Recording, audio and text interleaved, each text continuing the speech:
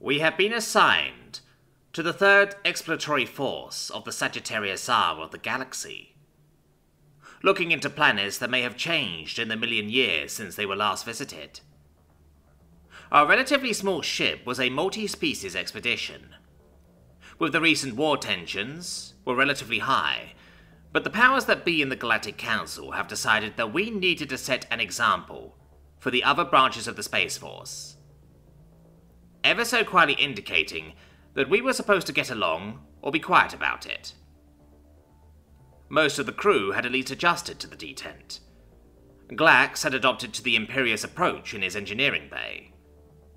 I, as second in command, was supposed to smooth over the day-to-day operations and report that everything was acceptable to the captain. Glax burst into my small and cramped quarters, made more small and more cramped by his very large stature and 4 arms. "I can't stand it anymore. You've got to do something." "About what?" I asked. "About that little Vol Rider who named the engines," Glax said. "We can't have him in there anymore." "What's he done now?"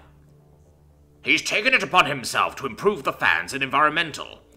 We've been in space for 30 years and no one ever complained that they couldn't breathe, without an obvious reason, of course. He doesn't see that as good enough, and has started to install things all over the place with data links to almost everywhere else on the ship. He's also started to name the power generators." Glax imitated. "Oh, I see Silly Simon is having a bad morning. Let's see if we can make him happy." And continued. "As well as the engines. He's even got a beta shift doing it." "He works for you, right? Has he ever not followed an order?" "No, he completes the work, no complaints about that. It's just the extras. Did I mention he drew eyes on the waste recycler plant?" "I understand he can be odd. I'm going to assume you've spoken with him about it already?" "Yes. And he gets this pet cell care look in his eyes, like I've hit him with rolled up cellulose fibers, and promises to never do it again, and then comes up with some other piece of insanity. I think he's doing it on purpose to drive me to an early hibernation." "When we get to the next planet on our run, I'll take him with me to the planet for survey. During the shuttle, I'll see if I can get him to behave. Would that be acceptable?" "Yes. Sorry to rush in like this, but I have no patience for this kind of thing anymore." Glax settled a bit and left my quarters. Glax wasn't exactly the most patient chief engineer, but he was good at his job. It's not like this was new territory either.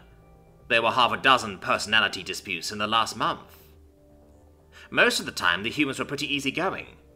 Easy to command and quick to do anything you ask of them.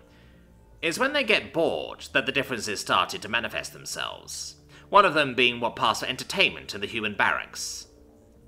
The total time dedicated to physical fitness was incredible. They even had direct physical contests of strength and skill. Humans weren't small, but they weren't the largest species on the ship. However, I wouldn't want to stand up to one without my rank to back me up. A few months ago, the lone Gertine saw the humans had booked the multi-purpose room for 3 hours every day, and came by to see what they were doing. He ran to me with fear in his eyes, screaming, "They're killing each other!" Upon investigation, we found they were playing at a sport called boxing, although there was no box anywhere and only 4 posts with ropes straight between them. The chief medic, Mott, was with me, and watched in rapt amazement as the humans played their sports. "Hello, sir.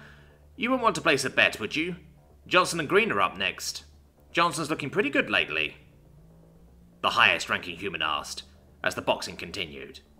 "No, I don't think so. You're not killing each other, correct?" "No, sir. Just a bit of fun."